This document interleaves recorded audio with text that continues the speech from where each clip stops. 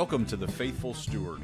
This is a podcast all about sharing biblical wisdom and practical insights in order to help church leaders pursue and teach financial freedom as part of Christian discipleship. We believe this is a spiritual conversation, and this is a place where the church needs to lead the way in order to move our communities forward in how we steward God's resources. I'm your host, James Lenhoff, and I am so passionate about this conversation and helping leaders have the confidence to step into it. We believe that if we help people thrive financially and grow spiritually, it changes everything. And I am so excited to join you on this journey. This podcast is brought to you by Good Sense. If you'd like more information about what we're up to, you can go to our website at goodsensemovement.org. All right, let's get started with today's conversation. Today, I want to talk about this idea of financial success. You know, we are surrounded on all sides by pictures and images and social media posts that point to what it looks like to be financially successful. And we need to square that idea of financial success with Scripture. We need to have a context for us to experience financial success without it becoming the goal. And that's a really hard thing to do a lot of times. We, in many ways, feel a lot of similar things that the world tells us we should be prepared for our future. We should feel secure. We should be putting ourselves in positions where we are accumulating wealth and we are building something. And we do that. We certainly want to be on that path. And so a lot of this sense of financial success feels really worldly. And so how do we land in a place where we can resolve some of that tension of being in the world but not of the world, of being actually different in the way that we approach the idea of financial success? And so first and foremost, let's just acknowledge the fact that if we're aiming for some of these things like building wealth over time, preparing for our future, saving and growing our net worth, we are going to feel like a lot of the rest of the world that is doing the same things. The question is, what's the motivation? What's the reason that we're doing it? See, the world is accumulating wealth because it finds its security in its wealth. It finds safety. It finds status and significance there. It finds a lot of self-indulgent pleasure. And so a lot of times the accumulation of wealth is the end. It's the whole point. It's the goal. We're building the biggest barns possible. We're accumulating the most money that we possibly can because that's the whole point of life. A lot of times in the world's eyes, that's the goal. And as a result, we end up serving money. We see a lot of people in the world making decisions entirely out of service to money. Get more of it, accumulate more of it. Don't be generous because that way you get to keep more of it and feel even more secure and more significant. And those are the things that we need to fight against. We want to frame our idea of financial success in a lot of ways. The change is not necessarily in the process. We're still saving, we're still accumulating, we're paying down debt, we're building our net worth. But the main differentiation is in the why. Why are we doing this? Why are we accumulating resources? Why are we trying to accomplish financial success? See, the believer should be moving towards more and more financial resources solely for the purpose of being prepared for future obedience and to honor God with His resources. The world is accumulating more resources for their own self-indulgence. We want to be accumulating resources so that we can step even further into generosity and be obedient when God asks us to do something with His money. The world is seeing their wealth as their source of security and confidence. We find our security and our confidence in God, and money is just this neutral thing. We don't find our security there. We may be building resources up over time, but it's not because we're hoarding and protecting ourselves. And that is really hard to maintain, but that is really what we want to be aiming at, is this idea that money is neutral. It is not our source of provision or protection. God is. And then lastly, the world sees money from an ownership standpoint. I did it. I built it. I made it happen. This is mine. I deserve to do whatever I want with it. I get to keep it. I have authority over it. where a believer sees these resources from a stewardship standpoint. I did not create this.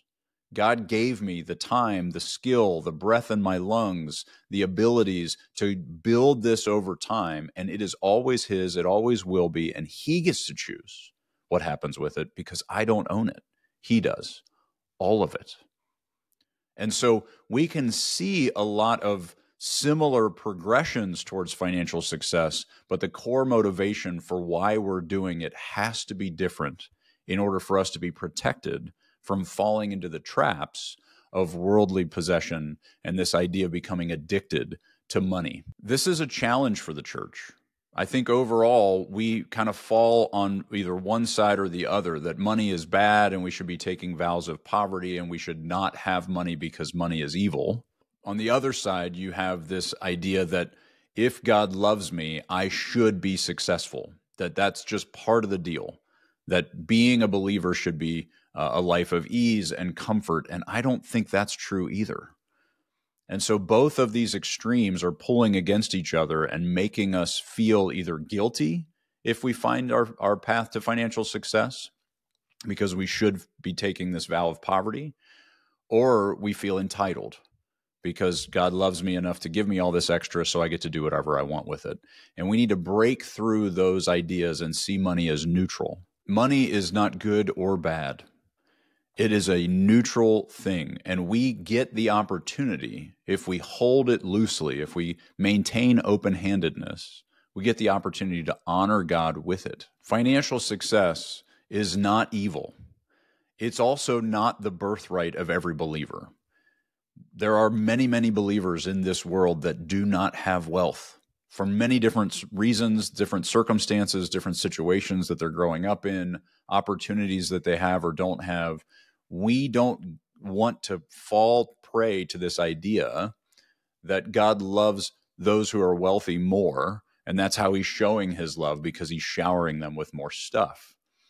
This is not a automatic, but if we are in a position where financial success is available in the traditional sense, this idea of building a net worth and accumulating for the future and getting to a place where we have wealth, we want to make sure that we still hold it neutral. We still approach all of those decisions as God's decisions to make, not ours. And we stay in this place of deep, intense gratitude. We don't fall prey to entitlement and say, I did it, I deserve it. We stay aware of the fact that we didn't do it. We don't deserve it. And that's what allows us to stay generous and connected to the heart of the owner of the resources, and we do what He asks us to. When people say that they should avoid money, when believers are afraid of having financial resources, I do want to acknowledge that there is a really obvious opportunity for the deceitfulness of wealth to choke out our spiritual lives, for us to feel self-sufficient and self-made. We are the owner and we get to keep it, and we fall in love with the sense of power and authority and status that money gives us. And so I understand why people tend to want to avoid it, because it is a potential for a choking of our spiritual lives. However, if we step into it in a way that honors God, the resources that can be released into kingdom work will change the world. We don't have a resource problem in the kingdom. There's plenty of resources. God owns the cattle on 1,000 hills. There is more than enough. Our problem is not in having enough. Our problem is in what we are choosing to do with those resources if we see them as ours versus His. And so I just want to talk about some of the key components. What do we need to do in order to really establish financial success that honors God, rather than financial success that looks a whole lot like the rest of the world? The most important component that we need to have is boundaries. And we talk a lot about these ideas of boundaries on this podcast, and we'll continue to talk about them because they're so important. Generally speaking, the only boundary that exists when we're accumulating money is just how much money we have. In the world, we say, well, I have it, I'll spend it because I get to.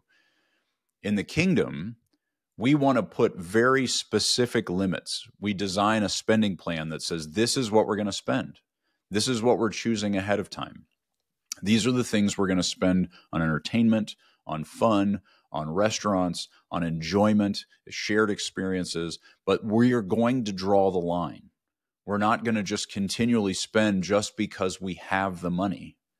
We're going to decide ahead of time where those lines fall so that we free up the additional abundance to make sure that we are not just self-indulgent with it. And so drawing boundaries that are very specific on our spending, even specific boundaries on our earning. How far up that corporate ladder do we actually need to climb? How big does our income actually need to get? And what are we sacrificing to get there? Where do we draw the lines to say this is enough? I think that is one of the most important components to real kingdom financial success, is deciding ahead of time where those lines fall. We talk about this idea of a lifestyle cap that says this is enough, this is contentment, this is peace and delight and fullness. And anything above this that comes in, we give away. We stay connected to generosity. We become really aggressive in our giving because we've decided this is plenty. We don't tend to do that in the world. You know, John D. Rockefeller had this famous quote when somebody asked him how much money is enough. He said, just a little bit more. One of the wealthiest humans that has ever lived said he just needed a little bit more. That's the addiction of this money that we can fall into if we're not careful. And boundaries are what protect us from that. Secondly, we need balance. We need to make decisions around our money that put all of these different priorities in balance. And that looks like a reasonable amount of saving for our future. Being intentional about preparing for the future, but not building bigger and bigger barns just to feel more and more and more secure. Deciding what a reasonable, responsible amount of saving looks like and following that path.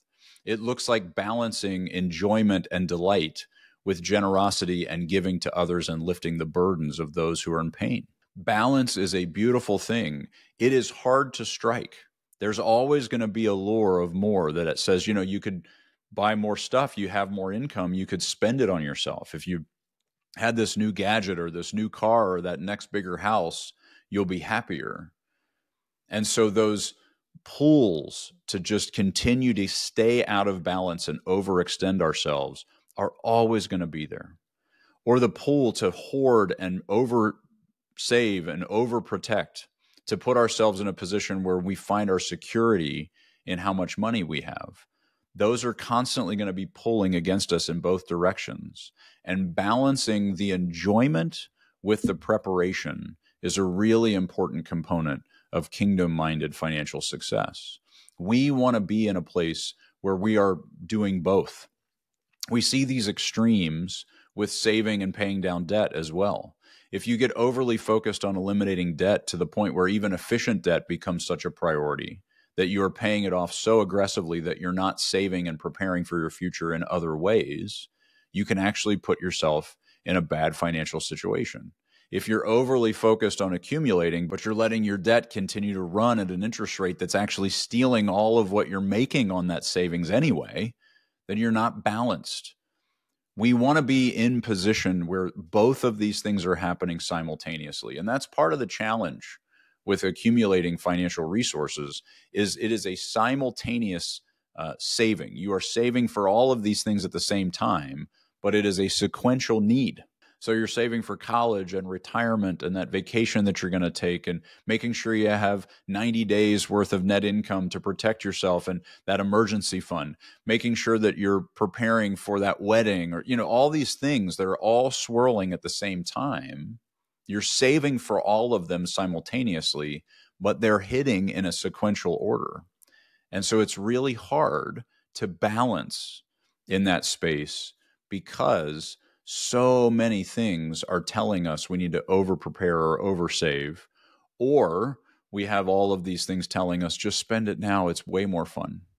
And so balance is an incredibly important component to kingdom-minded success when it comes to your finances. And then lastly, accountability. This is not something we were meant to journey in alone. We are always meant to do things like this in community. in connection, in relationship.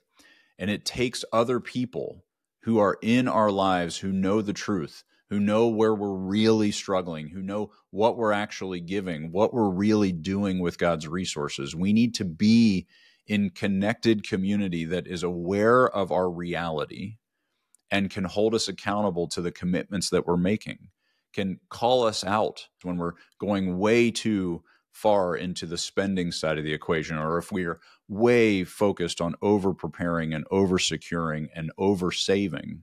We need friends and family that can throw the flag and say, hey, I don't know if you're actually in balance here. I don't know if you've set boundaries that are protecting you. It seems like you might be falling prey to some of the worldly thoughts around money. We can't see that on our own. We need people that can see it for us, and we need to be in relationships that are close enough where they have the confidence to call us out, challenge us, and we do the same for them. Money is such a taboo topic, and it needs to stop being taboo. We as communities of churches should be the most prepared to hold each other accountable, to be in constant conversation about this stuff, to not be walking alone. That's the point. Relational connection and doing life together, including our financial life, is a really important aspect of our journey with Jesus. And so spouses need to be in connection with each other, talking about this stuff, checking in regularly on what are we doing? How are we doing here? Are we honoring God with his resources? Are we spending out of line from the spending plan that we put in place? Are we actually paying attention to our non-negotiables and our priorities? Are the boundaries we put in place and the priorities that we've established reflected in the decisions that we're making? And we need family beyond just our spouse. We need kids involved in the conversation so that they understand what it is that we're aiming at and how we're trying to honor God, and they're part of that work. And then we need friends that see us, that know us, that are in similar stages of life or further beyond us, that can say, I remember this stage. Here's something to look out for. Here's a potential mistake that I want to protect you from. Those are the layers of relationship we need to be in so that we can remain accountable to honoring God with his resources. And yes, we will achieve financial success, but we will do it from a motivation of recognizing his ownership and making sure that our decisions reflect his heart.